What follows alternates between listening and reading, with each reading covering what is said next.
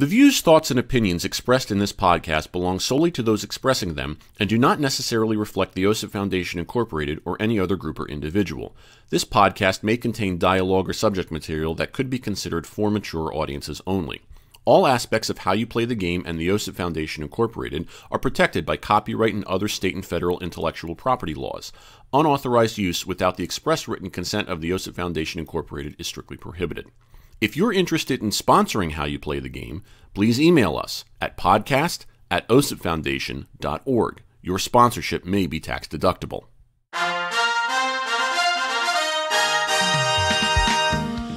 Well, it's that time again. It's time for How You Play the Game, the official podcast of the OSIP Foundation Incorporated. Yours truly, Jack Furlong, with you as we talk to you about what's going on as far as the world of sportsmanship is concerned. This is the first episode of the month of August. The year is 2019, and we're so glad you can be with us. As always, you can check us out online at osipfoundation.org, as well as email, which is podcast@osipfoundation.org, and our social media profiles, facebook.com/osipfoundation, and then Twitter and Instagram are both at OSIP Foundation, hashtag How You Play the Game. Across the way from me, as always, the producer engineer of the show, Mr. Sean Ryan. Sean, welcome. How are you? I'm handy dandy. That's fantastic. We have a very special guest with us today, joining us all the way from just a couple of states and a couple of time zones over from the Crawfish Boxes, a Sports Nation blog, a young man by the name of Mr. Bill Metzger. Bill, welcome. How are you? I am doing fantastic. Glad to talk to you, Jack. It's our pleasure. Thank you for being here. Bill, we've got you on today to go over something that's happened recently in the world of baseball, and that is the incident between Jake Marisnick and Jonathan Lucroy, between the Astros and the Angels. Bill, you wrote a fantastic article on your blog at crawfishboxes.com.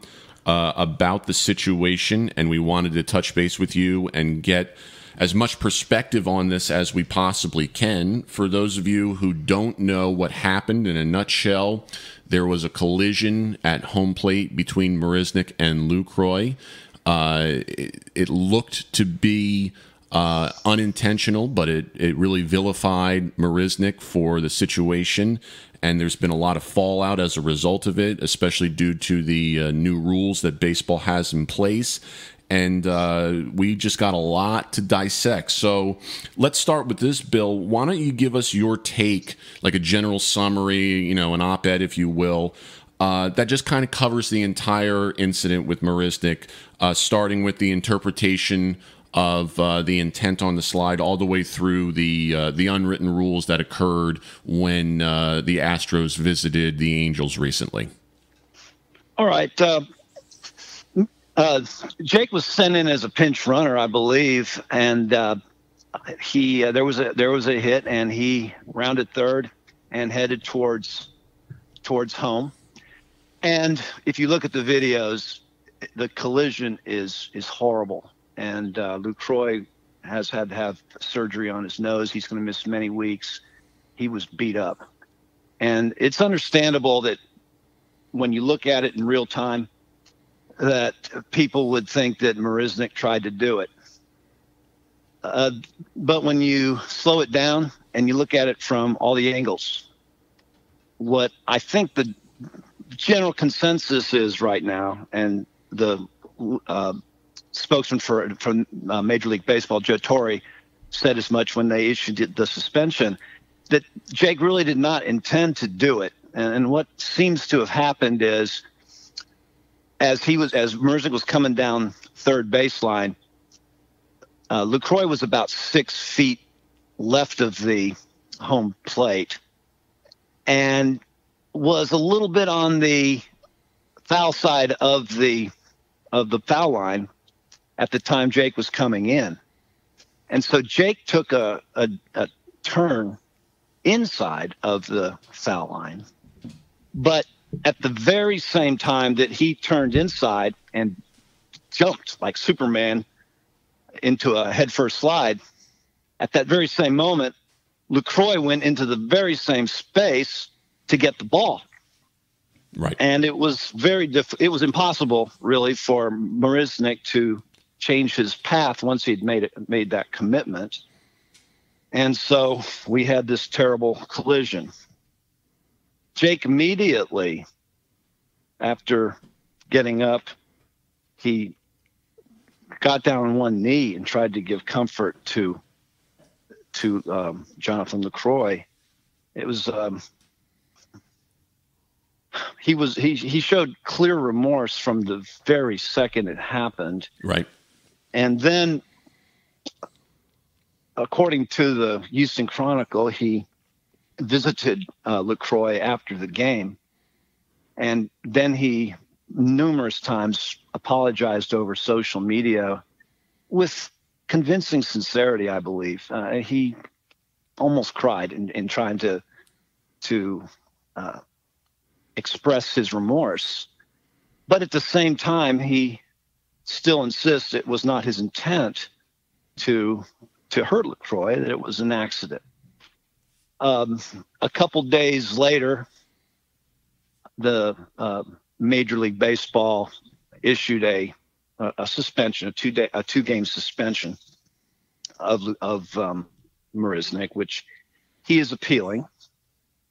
And then, of course, the Astros go to Los Angeles, and it is a very, very hostile environment.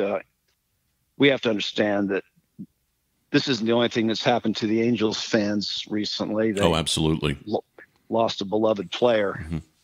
And so I think in the spirit of sportsmanship, Astros fans need to take that into consideration as well. There's a lot of hurt there.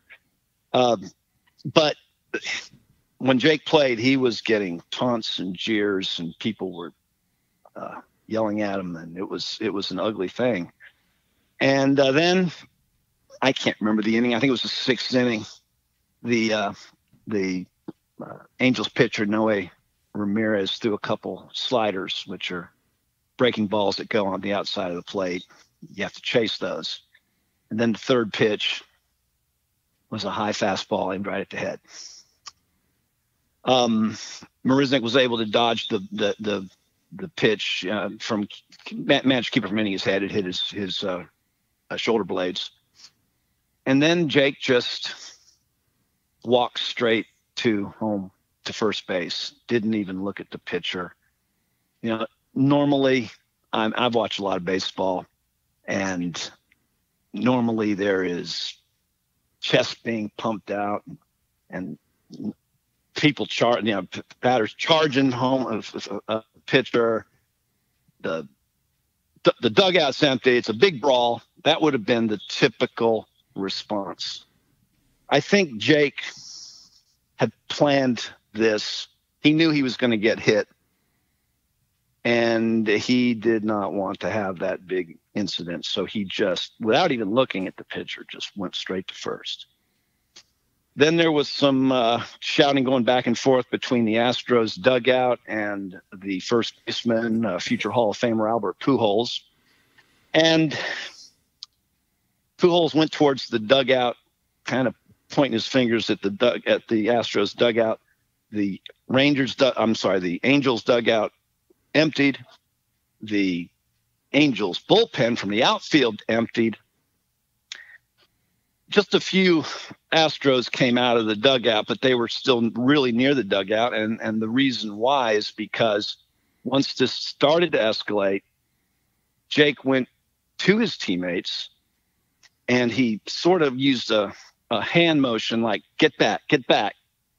And he was trying to tell them to stop the talking and get back in the dugout. We're not going to do this anymore.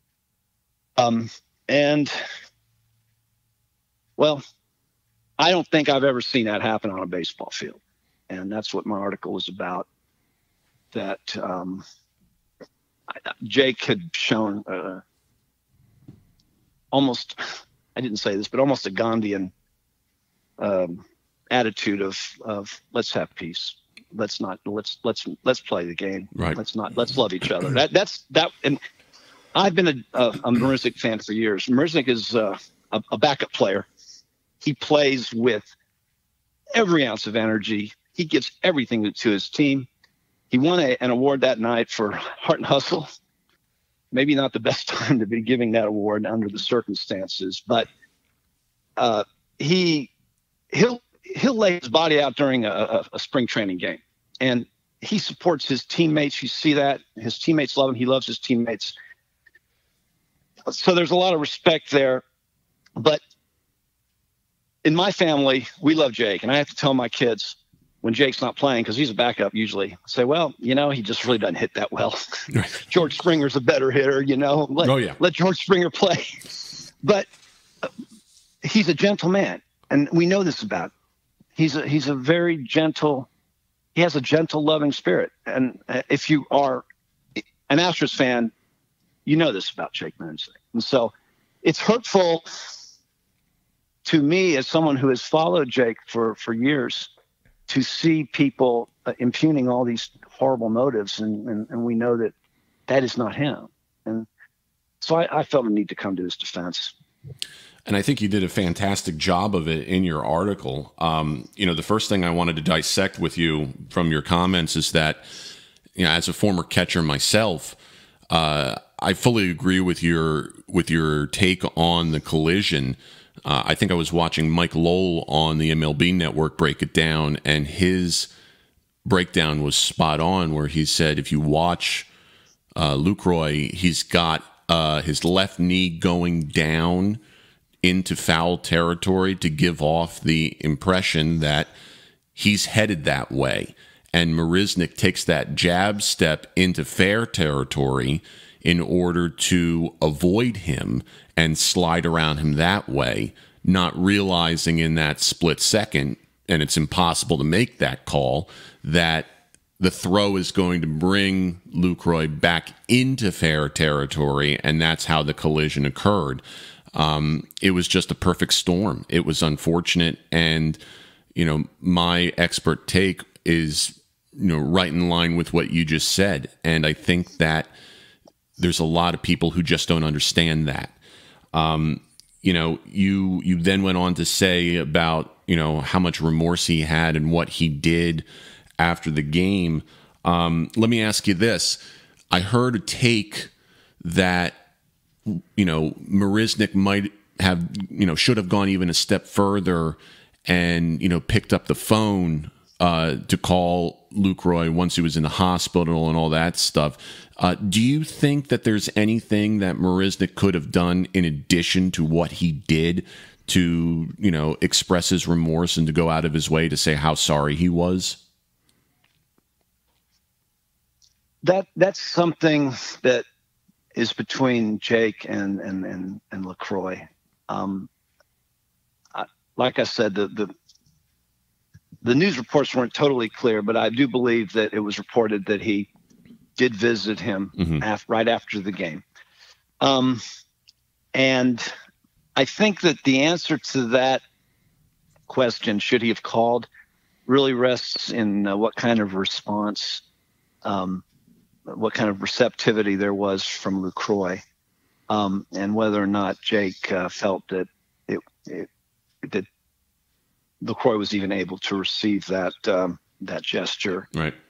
So I think it would be nice if he did, but I'm not going to judge Jake for not, because I don't really understand the dynamics and the relationship between him and Lucroy at this time, and whether or not it just seemed possible. That's hard for us to judge from our point of view. And I think that's fair because, the guy's laying in a hospital bed.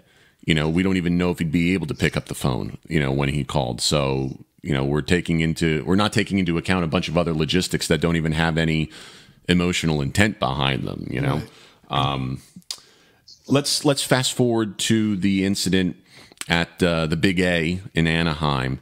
We talk a lot in our organization about the ridiculous unwritten rules that are maintained in baseball about plunking and about, retaliation. You hit my guy, I have to protect them by hitting one of your guys. It really goes against the common sense idea of turning the other cheek, forgive and forget.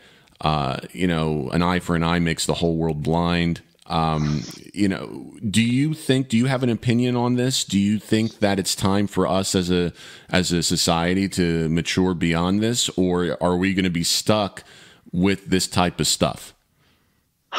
Well, yes, I think it is time. And yet at the same time, we may be stuck as well. Right.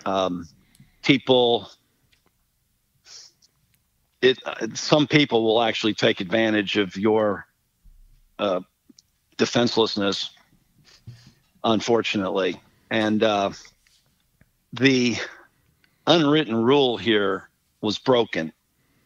The unwritten rule is, okay, we have to do something. We have to retaliate. It's almost like it's we're supposed to do it. We're supposed to stand up for our player. But you don't go for the head. You're not going to try to hurt the person. Right. And I cannot say with 100% absolute certainty that was the intent of Noe Ramirez. Most knowledgeable baseball people think that a big league pitcher knows how to control his pitches most of the time. Right. So no one would have complained. There wouldn't have been much of an incident if there'd been a pitch that hit Marisnick in the butt. Right. Going for the head was really an escalation. Right. And then I think that's where the problem was. Well, Bill, I have a question. Do you think that do you think that Ramirez sort of hid his intention by waiting till the third pitch to strike Marisnick? That seems to be the consensus by many people on the Astros side, that he threw two sliders, which would induce Marisnick to come out over the plate, and then threw in high and wide. I think AJ Hinch even mentioned that. So they didn't throw at him in the beginning of the game, but the situations weren't conducive to that. There were men on base and such. Right. I was just thinking that. I was just thinking that. I didn't have the box score in front of me, but I was like, if you're really that concerned about it, why aren't you trying to hit him in the first inning? And right. Unfortunately, the situation dictated that was not the time or the place. And it just makes you scratch your head about how antiquated this stuff is, that we got to hit this guy, but we can't do it when it might force in a run or put us in a worse position. It just leaves you wondering, like, what am I watching? What am I thinking? Yes. Yeah. It's old school. I mean, it's from another era, no doubt about it. I mean, but Ty Cobb went away a long time ago. Actually, a lot of things they say about Ty Cobb turned out not to really be true, but right. That's another story altogether. I wish that I think that there could have been better leadership in the Angels organization, even in the Los Angeles media. There seemed to be an unwillingness to let that incident go, to give Marisnick at least a benefit of a doubt. Right. I think that I can understand the knee-jerk reaction at first. I've had many knee-jerk reactions at first, and bad calls by umpires. Oh, they can't say that. And then you think about it a little bit later and say, yeah, maybe that was the right call. I mean, right. In the ALDS last year, they took a home run away from Altuve, and I was raging on the game recap. That was Joe West at it again. Yep, Joe West. Yep. And at the worst, I can say it was a 50-50 call. It could have gone either way. And, right. So looking back at it, you cool off. I wish that somebody in the Angels organization had said, okay, this has gone far enough. Mm-hmm. And I think a lot of the fans would have followed that lead, but unfortunately that's not what happened. And now they're still almost doubling down. I mean, there are people in the Angels fan world that are defending the beaning. Right. And which is it's sad. It is sad. Now let me throw this at you. No pun intended. You mentioned the tragedy of Tyler Skaggs, and we all know what happened there, other than the cause of death not being released until it looks like October is the most recent report. But what the Angels and their community are going through is just unimaginable. And obviously, we feel the same pain everywhere that's going on there. Do you, or would you have a bit more leeway or some sympathy or something like that in knowing that that's still very raw and very fresh in their minds? I mean, would you have the ability, or not necessarily just you, but anyone, should we have the ability to say, you know what, they're going through a rough time right now, and we got to cut them some slack? When I heard about the no-hitter that their staff threw, I was on the road. I was listening to sports radio on my radio, and it was the most inspiring story. I came right home and told my wife. I said, a team named the Angels just threw a combined no-hitter in honor of their pitcher, and they put their jerseys on the mound, and it's like, oh man, did anyone not get teary-eyed for that? Oh my God, I was bawling when I saw it. Yeah, just whoa. And I wish that they'd let it sit there, but I am not in their position. You said one thing, we all can feel it, but I don't think we can feel it quite the same way. Right. That if you're really an Angels fan, you feel it. So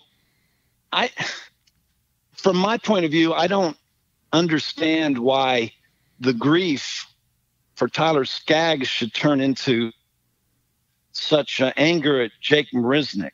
I can't understand that, but that's just because I'm not an Angels fan. And so, yes, I would give them, I am trying to be understanding of that fact. And, people are people for the most part. And I suspect that in the same circumstances, people in Houston, people in New York are probably going to have pretty much the same response. Right. I mean, I guess if you wanted to slice the bologna thin, you would look at the idea that the stages of grief do come with anger, and Yes. and you could probably point to that. It doesn't make a lot of sense to say that we would channel that anger in this way. You would think that there could be anger towards the situation with Skaggs.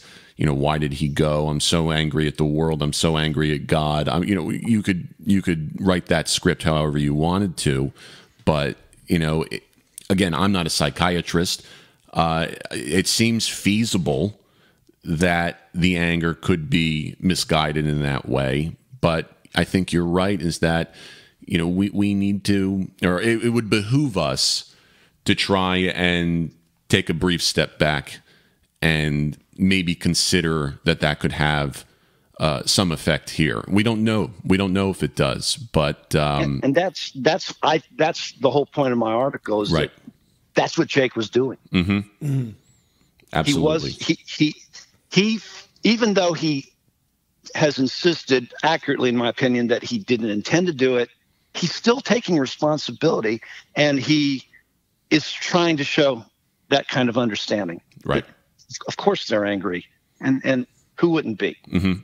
And so let's just let it go. Yeah. They have a right to be angry. We're not going to make it worse. Would you have reacted, or at least would you have understood, whether you agreed with it or not, if Marisnick had been upset that he was hit? I mean, he came out and said he was sorry. He didn't mean it. To get hit, I can just imagine a scenario where he would react with some anger, saying, "Hey, I didn't mean to do it. Why are you hitting me?" Would you have felt the same way about him? Would you had a little bit of empathy for him, or was, regardless of that, what he did in just accepting it, really just what was necessary to put it over the top as the classy move from the classy person? Okay, so if he had charged the mound or done something aggressive, would I have understood that? I'll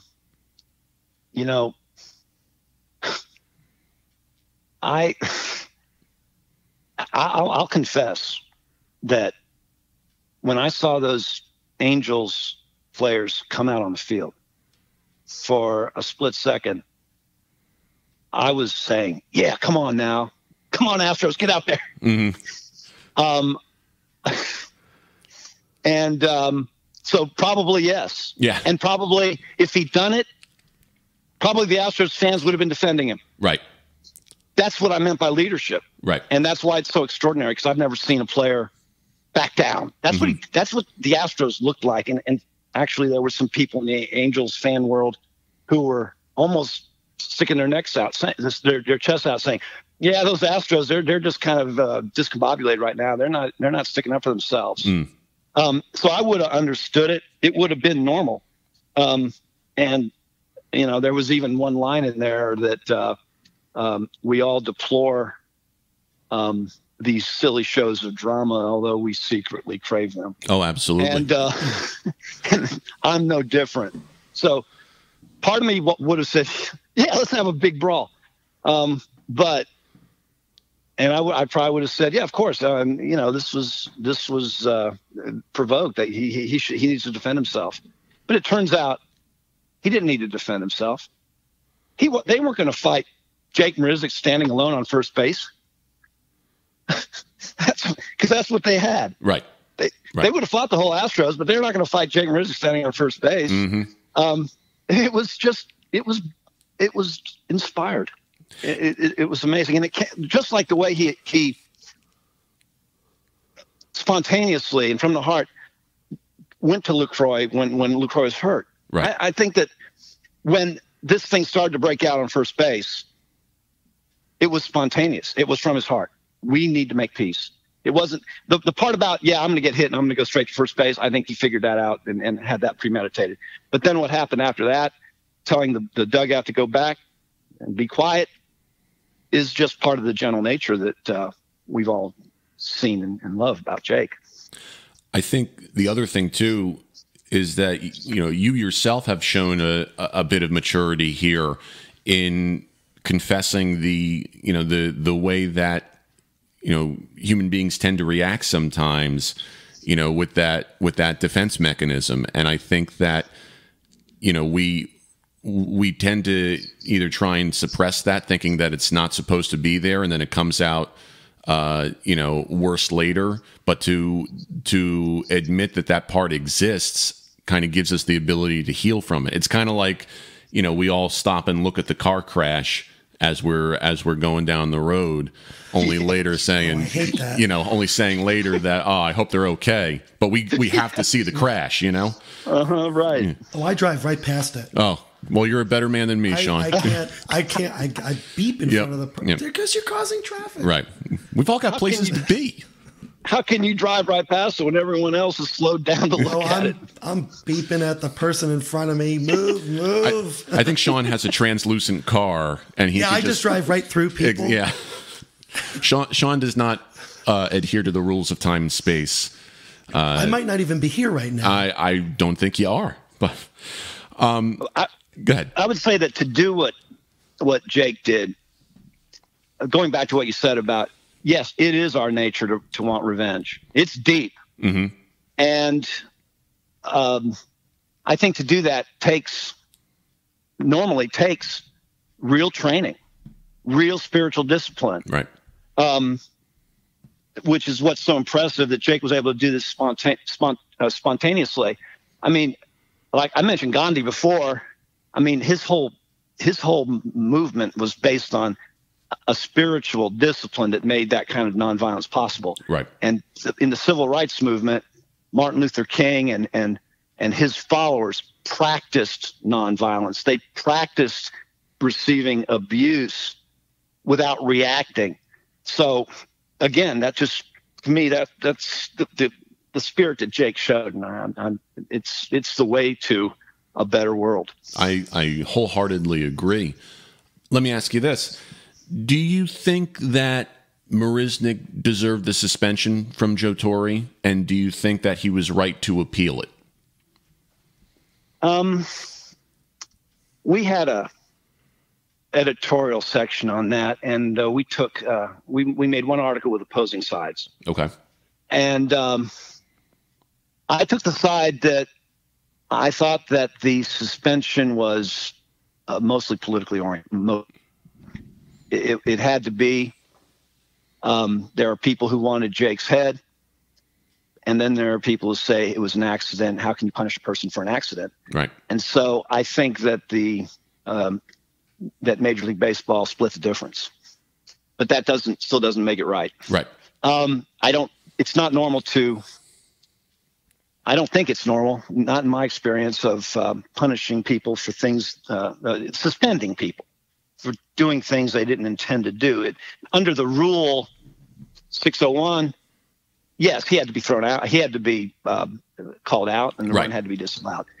That's what the rule said. Absolutely. The suspension implies that there was some, I think that, in my opinion, some people disagree, that a suspension implies that there's some sort of malintent, and the league itself said we don't think that he intended to do it, and yet they punished him anyway. On the other hand, and A.J. Hinch said this, there was some serious injury, and so maybe something has to be done. It's a very gray area. Even A.J. Hinch looked at both sides and said, I don't think there should be a suspension, but we can understand when there's that kind of a serious injury that the league has to do something.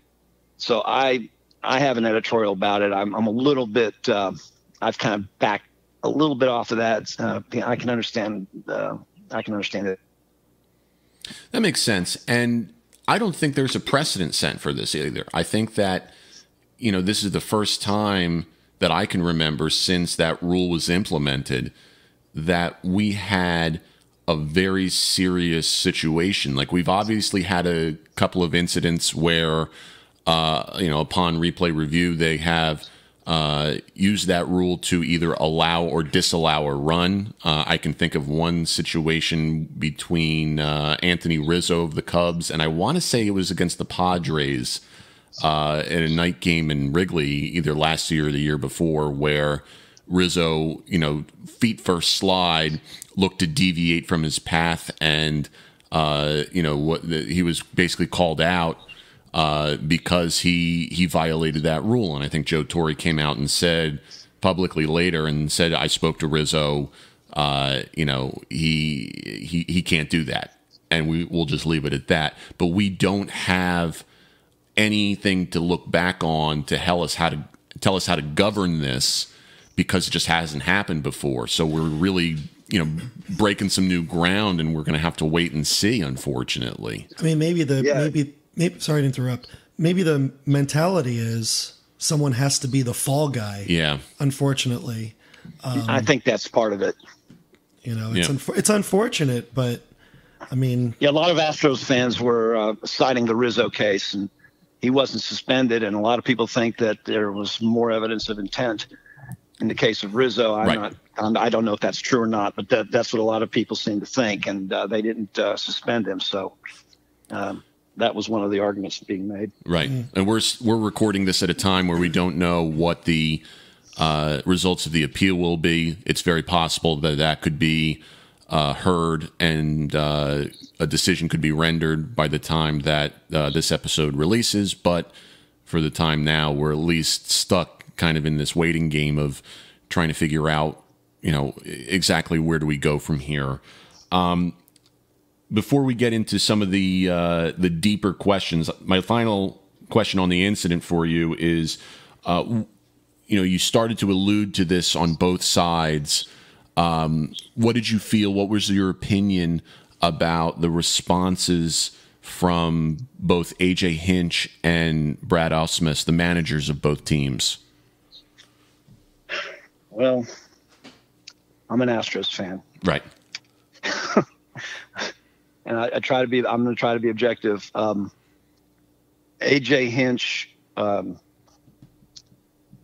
right away seemed to admit that Jake had broken the rule and that the umpires got the right call. And believe me, a lot of Astros fans, including the Astros announcers on TV, did not agree with that. They didn't even agree with the out call. And there's even a decent argument for that, with Lucroy being that far away from home plate, about 6 feet. It made it very difficult for Jake to actually make a slide. Right. And and that Lucroy, we talked about that. Lucroy moved. You could make that argument that Jake shouldn't even been called out. But right. I think when you really read the rule, you have to say that Jake needed to be called out. Absolutely. That's the way the rule reads. Yep. And Hinch was willing to admit that. But Brad Ausmus, former Astro, walk-off hero of one of our NLDS games back in the early 2000s, I believe. Yeah, that's right. We have Ausmus is a bit of an Astros icon, one of the best catchers we ever had. I think he jumped to conclusions a little bit. I think he should have been a little cooler by assuming that the accident, that the incident was intentional. By making that statement, I think he fueled the flames with that, and I don't think anyone's been willing to back off of that. And I think that's part of what happened the other night. You've written in this article so many good things that, that we've alluded to. We've pointed to the beauty of the heart of Jake Marisnick. We've talked about the spiritual aspect. Let me start this line of questioning, Alf, by asking it this way, in a very general way. Give me your take. How does Marisnick's reaction to the entire situation exemplify how we should be living our lives? I mean, I think that we kind of began to touch on it, but as we shift from the journalistic side to the more spiritual side and the philosophical side, what can you say about that maybe we haven't begun to say yet in this interview? Well, we need to calm our inner violence. I think we need to find more harmony with the love that's all around us. Mm-hmm. That's the way I try to live. I mean, it's a challenge, of course. That is our challenge, and as humans, and that includes living in harmony with the other of us who might be in that different group, and try to understand their point of view, and understand that we really do share same common humanity, the same common spirit. And if we were them and lived their lives and existed in their circumstances, we probably wouldn't be very much different. And so there's so many people that don't have that inner peace and live in a kind of inner violence that they're almost looking for something to fight about. And things like this give people who want to fight and who want to enjoy that drama, that excitement, it gives them an excuse. But it's better if we live in a quiet, peaceful existence with God, with the love it's all about. I would agree with that, and I think that message can be portrayed in a way that it doesn't matter what side of the aisle you're on, whether we're talking about politics, whether we're talking about baseball, whether we're talking about, as you say in your article here, for the feuding nations, for the feuding tribes, for the feuding parties.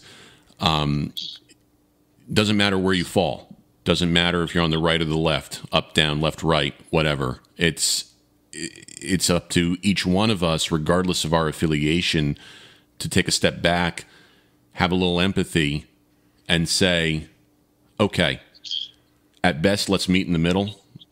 At worst, let's at least know that although we may disagree, we're in the same game together.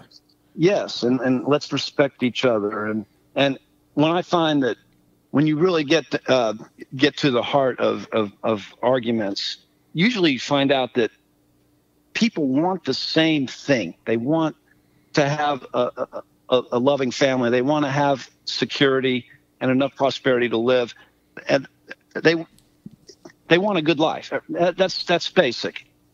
We might disagree about how to get to that point, but let's at least listen to each other, because I don't think that anyone has all the right answers. So that person you disagree with, maybe there's actually a kernel of truth, and maybe you can learn something from their perspective as well. And so, yeah, we live in a very contentious time. Yeah. And there was a huge response to this article, and I believe that's why, because someone was saying, hey, let's love each other. And I had one Twitter person said, I read this as a bedtime story to my daughters. I didn't think they understood it, but I thought it was good parenting. That's fantastic. That's the idea of saying I got to plant the seed somewhere, whether they get it or not. But have you had? Can you talk about some of the responses that you've gotten to this article? I mean, you just gave us a great example of what happened. Have you had any unfortunate responses? I mean, what can you tell us? I have not. I've had other beautiful responses like that. I was told that this morning somebody came onto the website and started trolling the article in the comments section. But I haven't seen those comments yet, and one of the other editors deleted them. Although Good. I can still see them. But so no, it's been an overwhelming positive response, and it's been extremely rewarding and heartwarming to me to know that by sitting down for 30 minutes at 3 a.m. and 2 a.m. in the morning and just writing from my heart, that I could touch people like that. I almost didn't publish it. I mean, it was too sincere. It was too personal. And I thought, no one wants to read this. It turns out it's gotten more reads than anything on SB Nation for a real long time. What's crazy is that, you mentioned how we're all deep down, we're all the same. We kind of want the same thing. And this article is the vehicle to exposing that, to saying that, you know what, there are a lot of people who do agree with this sentiment, and maybe they don't have the courage to come out, or they don't have the opportunity to come out, to say it the way that you said it, but it's being used as a uniting force to really exemplify the good sportsmanship that deep down I think we all have somewhere. Whether we suppress it or not, or we don't know how to access it, but this is a major step in that journey, and it shouldn't be taken lightly. I mean, I just look at the grace and the chance meeting that, as I'm Googling stuff on Marisnick, your article popped up, and here we are. I don't see that as a coincidence. So, I'm glad you published it, to put it lightly. Well, thank you. And you said it better than me. That's exactly why I'm so gratified by the response, for all those reasons. It's amazing. I just write about sports, and that I was able actually to touch people is just I'm still kind of thrilled by it. Yeah. It's amazing. And that's one of the things our organization does. We we try to reach out to people, our local community, about good acts of sportsmanship. And I feel like this story is a perfect example of that. Well, not only that, I'll double down on this. Not only did Marisnick show good sportsmanship, but Bill here showed good sportsmanship. Yep. So it's a twofer. This is building off of it and really making a name for it in a community that is miles away from us. Mm-hmm. I mean, we're just stuck in the middle of central New Jersey, and out there in Houston, we've made a connection. And that's another kind of division that we see too much of is geographic division. Right.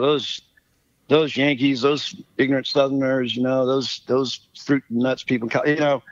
We're all people. Right. Right. We can.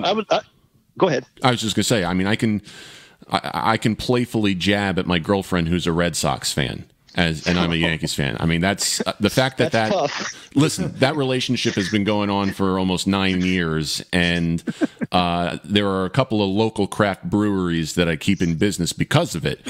That being said, it's a perfect way to say, listen, we can playfully jab at each other in the privacy of our own home, but in public, we're trying to be nice to each other as best we can. I mean, it's kind of hard because it's you don't want to be nice to your partner, but the law says you have to. That's really hard. I mean, Red Sox and Yankees relationship, that's got to be the hardest. So you're definitely living the dream there. Oh my God. As far as sportsmanship Listen, goes. I tell her I didn't realize until after the first date that she was a Red Sox fan. I found her on social media after that first date, and I said to her, if I had known this 24 hours beforehand, there would not have been a first date. And I'm just, God works in strange and mysterious ways, Yeah.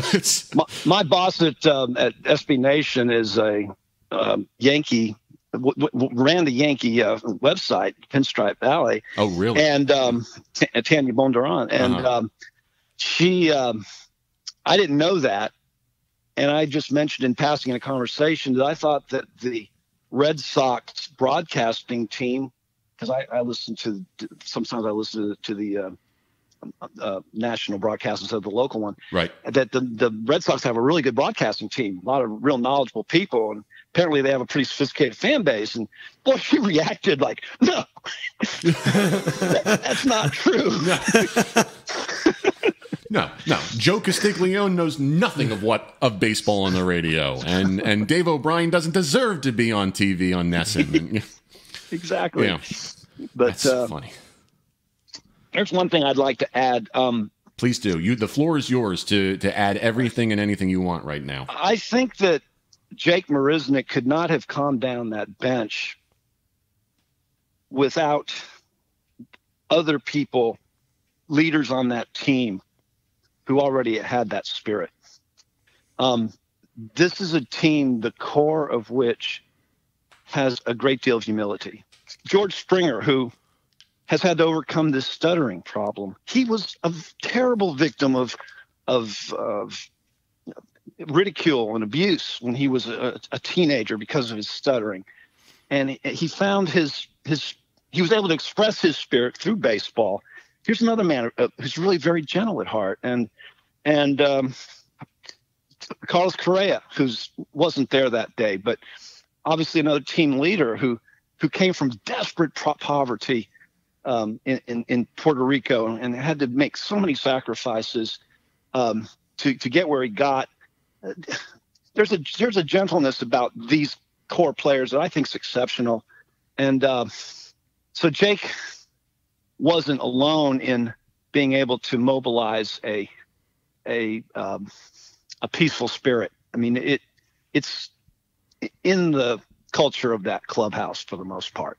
And I'll double down on that. I know he's not there anymore, but former Yankee, former Astro Brian McCann, I think also was someone who helped foster that. I mean, I think he was a fantastic leader for the time that he was there. And, yes, he was. And knew how to command respect just by doing his job.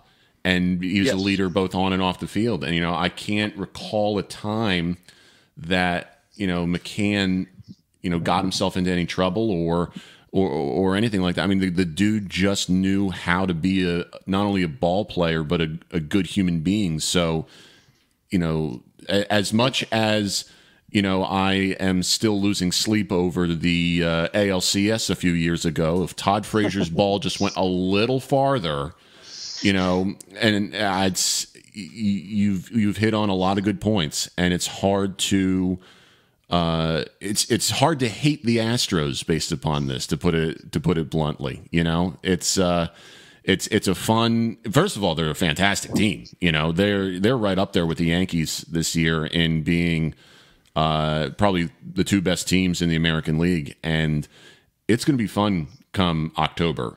Yeah, it is. It's going to be a heck of a postseason, and I can't wait. It'll be fun to see both teams healthy. Yeah, that's for sure. Hopefully neither team's played each other with their health intact. It'll be I tell you, people in Houston definitely respect the Yankees this year. It's a strong team. Both of these teams. As much as there's part of me that kind of wants to see a Yankees Twins ALCS, I think a Yankees Astros ALCS could be just as classic this year, assuming that no more massage therapists break anybody's ribs. But other than that, I think we'll be okay. Now, why would you want to see the Twins more than the Astros? Just because I haven't seen them in forever. That's the only reason. I'm afraid of them because I think they're a team of destiny. The Astros were a team of destiny in 2017, and I'm afraid the Twins might be that this year. Of course, that's a lot of people say, "You're crazy," but I believe there's such a thing, and the Twins might be it. I went down and saw the Twins in spring training this year, and I was blown away. Just at the beginning of spring training, I was like, "Wow, this team can do something special," and that's why I think that it's no coincidence that they've taken over the AL Central and the three teams at the top of the divisions in the American League. It's going to be a heck of a ride. As much as I dislike October because it means that baseball's ending, it's going to be fun.